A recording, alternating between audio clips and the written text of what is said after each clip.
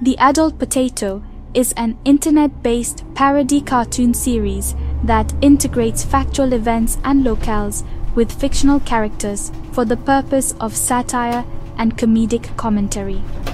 Any resemblance of these fictional characters to actual persons, living or dead, is purely coincidental and not intentional unless specifically stated.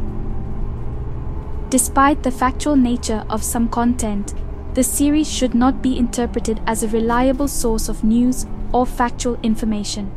The creators, producers, and distributors of The Adult Potato expressly disclaim any liability for misunderstandings or actions taken based on the show's content.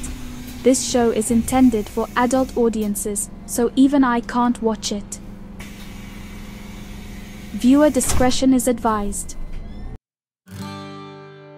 Welcome to another episode of The Adult Potato. I'm Fiona Tater. We're killing two birds with one stone today by shooting the episode while training for the Spargstoberfest 5K. This episode is going to be a little different. Instead of us telling you about what's going on in our little town, you are telling us what's happening. We put out a call on Facebook to hear what's going on from your point of view, and you did not disappoint. Here's our first anonymous contribution. Several people sent us messages on this one, so we picked one to represent them all. I don't know who's raising these bratty teenage girls these days, but these mini Karens are the most entitled little brats that I've ever seen. I hope they act the same way at home to their parents as they do in the park to the rest of us, because their parents are the ones that deserve the snotty attitudes, not the public. I hope you're ready to take care of their babies when they have them, because the way they're acting, you're going to be grandparents soon, and God knows those girls aren't fit to raise any kids. Maybe you'll do better with the grandkids than you did with your own kids. Wow. Okay then. No sugarcoating on that one. Let's go with a more gentle one next. Sending gratitude to Marianne DeSico for consistently showing us the beauty in Wellington with all the photos of flowers from around town. It's the first thing I look for on Facebook, and it makes me smile every single time. Thank you for sharing the beauty with us. What a great message. And I agree, I look for Marianne's posts as well. I mean, I know she'll never take a photo from my yard because I don't have any flowers and my yard's a mess. But at least I can see pictures of flowers from someone else's yard.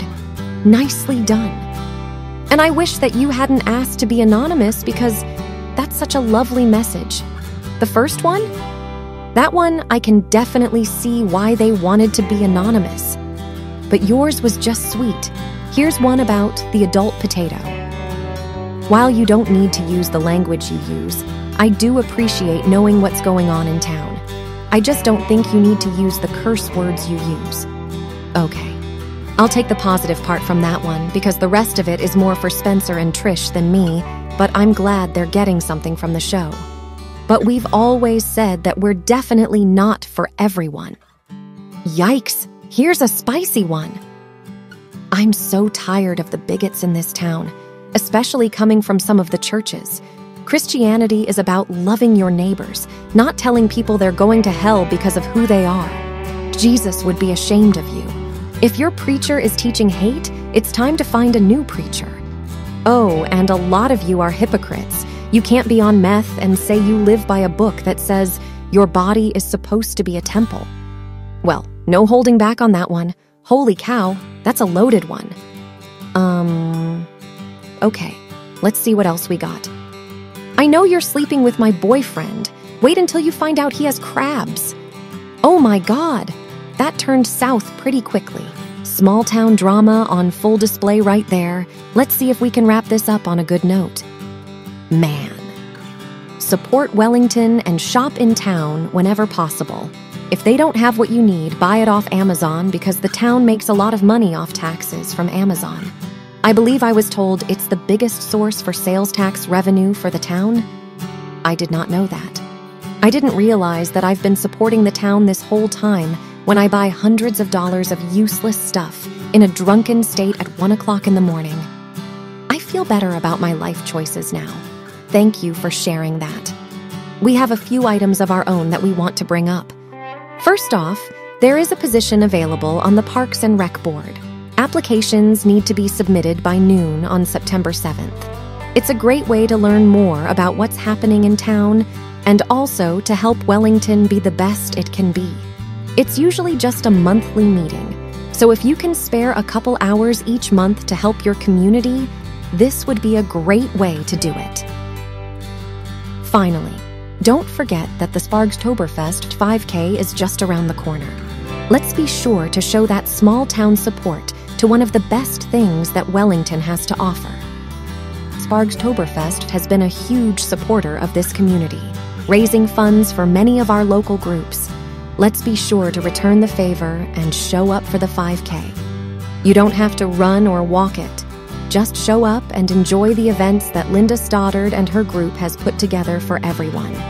Let's be sure to show our appreciation for all the hard work they've put into the event, which is raising money for both the local Kiwanis Club and the American Legion Post. That's it for this week, and please keep the messages coming so we can include them in future episodes. While we can't share all of them, we enjoy picking a few here and there to put in the show. And, like the ones in this episode, we will keep them anonymous unless you specifically tell us that we can mention your name. Enjoy your Labor Day and the weather. We all know it's going to get cold before you know it, and the pumpkin spice will start flowing. Stay safe and lock your doors.